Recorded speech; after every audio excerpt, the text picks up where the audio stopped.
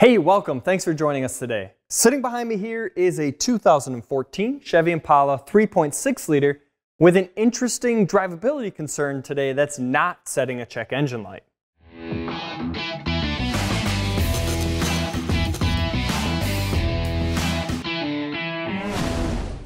All right, so just a little backstory on this 3.6 and this Impala. It's got about 140,000 miles on it, and I am now the fourth person to be looking at this vehicle. It's been to 3 other shops previous, and it's had a wide variety of things done to it at this point, all to solve a problem that's not setting a check engine light. So the customer complaint on here is a misfire problem, a stumble, this feeling of a slight phantom misfire on light load situations, idle, and deceleration. It's not a underload, heavy acceleration, ignition type misfire, something like that. It's a real light, subtle misfire, again, that's not setting the check engine light.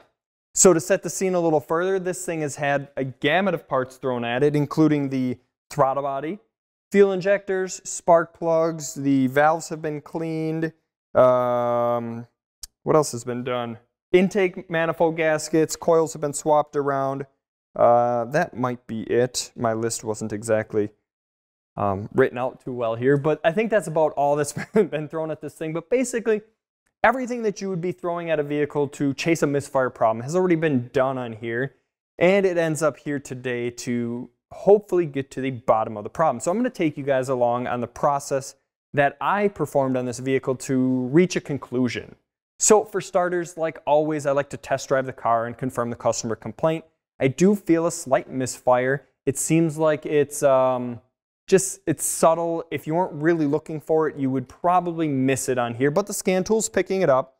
You can see here that we're showing misfires on cylinders 1, 3, and 5. GMs are going to run 1, 3, and 5 all on bank 1. That's going to be the back bank, the firewall bank on this motor. So we're missing, or we have cylinder misfires recording on one bank. As we jump over to the fuel trims on here, it tells a similar story. We're looking at a fuel trim issue on bank 1 as well. As you can see there, bank 1 long-term fuel trims are sitting at a cool -14. Remember, fuel trims typically within plus and minus 10% is kind of considered that known good mark. -14 is right outside of that realm. Nothing to be freaking out about yet, but another piece of the puzzle, another part of the story that we're looking at here. It's dramatically different though than bank 2. Bank 2 looks beautiful, hovering right around the 0 line. Bank 1, substantially different. So the scan tool and driving the vehicle are telling me this thing's got a misfire and a fuel trim issue on bank 1, a rich issue, subtracting fuel away for bank 1. So what do you do next when it's had all these parts thrown at it? I don't want to go suggesting more high pressure fuel injectors or more spark plugs or those types of things. I'm not going to assume that they're good, but I'm going to take a different path of testing to not have to do the hard things first. If I don't have to pull this intake manifold off, I don't want to pull the intake manifold off right now, right? So one of the first tests that I'd like to do is relative compression. You guys have seen it on videos here before, how to perform that test. There's a link up here to grab that video to perform a relative compression test, but here were the results from that test. I have an ignition sync on cylinder 2. And as we look at this, I drop down the horizontal bar to kind of get a look at this, and it's not exactly conclusive. I'm not in love with the relative compression test, but I'm also not exactly confident that it's bad at this point either. We're looking at a full cycle of the engine, the full ignition to ignition event on cylinder 2, and maybe 3 of the cylinders look like they're a little lower on compression, but boy, I would have a hard time selling any sort of expensive job based upon this relative compression test. I'm not in love with it, but I'm also not convinced of what exactly our problem is at this point. So moving on from relative compression, I went to the next easiest thing on here, and that was to take a look at engine vacuum. Again, we're looking at things that are affecting only one bank of the engine, only one side of the engine, half of the engine. So engine vacuum gives us a look at what the entire engine is doing, and this is where I started to find differentiators. So again, it's syncing on ignition 2 because ignition cylinder 2 was easy to pull. And you can see here that we have lower peaks on every other cylinder and deeper valleys on every other cylinder. And If this were an engine that fired on the same bank one after the other, it wouldn't look like this. GM's 3.6 fires bank to bank. So cylinder 1 fires, then 2 on bank 2, then 3 on bank 1, then 4 on bank 2, then cylinder 5 on bank 1, then cylinder 6 on bank 2. So we're firing cross bank constantly, giving us a really pretty pattern here that's showing us that we have a vacuum or a breathing issue with our engine manifold vacuum. We have 3 cylinders that are pulling less of a draw, or they're having a not as deep of a vacuum pull, and then there's peaks that are higher on 3 pulls as well. So I'm not going to get into the breathing of the engine and the valves opening and closing and what all that's going to do. All I wanted to show here is that engine vacuum has an issue. This is the beginning of starting to determine what is happening with this vehicle. We have a problem with the vacuum. And as I hooked up the gauge on here and actually read the gauge in inches of vacuum, at idle this thing was pulling about 17 or so inches of vacuum, which, I don't know, maybe a little bit low, unless I had a 3.6 sitting right next to me that I could check to tell you that it's supposed to be higher. I'm not really convinced that 17 is exactly super low, but just from experience, I think I'd like to see it higher than 17. Again, not super conclusive, but looking at it with a pressure transducer really tells us that there's something wrong with half of this engine. So starting to look at the engine as a whole, and knowing the 3.6 liter, we kind of had to assume that we were going to get to this point. The RTV on the front cover looks original. It doesn't look like the valve covers have ever been off of this thing.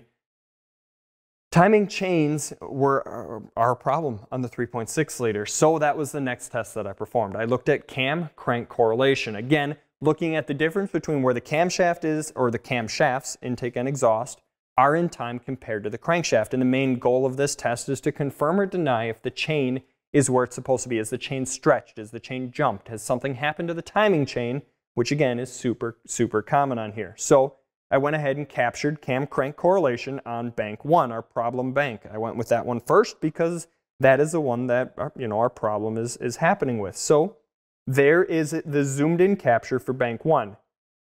Now, if you're curious how to get to this point, here's a link to that down in the description of the video. Otherwise, up here on the screen, you'll see the link as well for how to pull this cam-crank correlation test. But really what we're looking at here is the missing tooth on the crankshaft wheel in blue on our known good pattern. Thank you to the Facebook group, the Automotive Waveforms Facebook group, and more specifically to Justin on sharing this known good pattern on this 12 Traverse 3.6.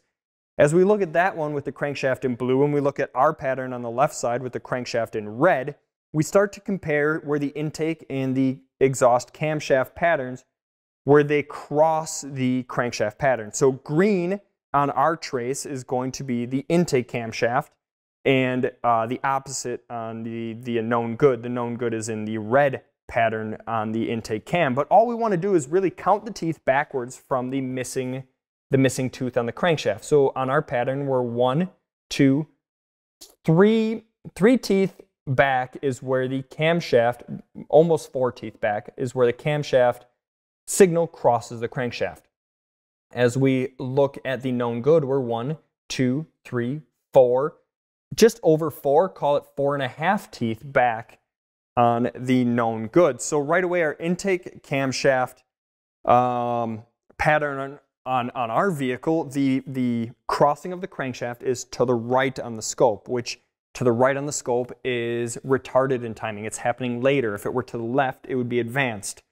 If we look at the exhaust camshaft, we look at our known good, and we're 1, 2, 3 teeth for our camshaft crossing our crankshaft. If we look at the pattern that was pulled from this 14 Impala, we're 1, 2, 3, 4 teeth. Again, we're coming up later in time on our camshaft crossing. The exhaust camshaft is crossing the crank camshaft pattern at a later time. Our intake and our exhaust camshafts on here are retarded in timing. They're happening later.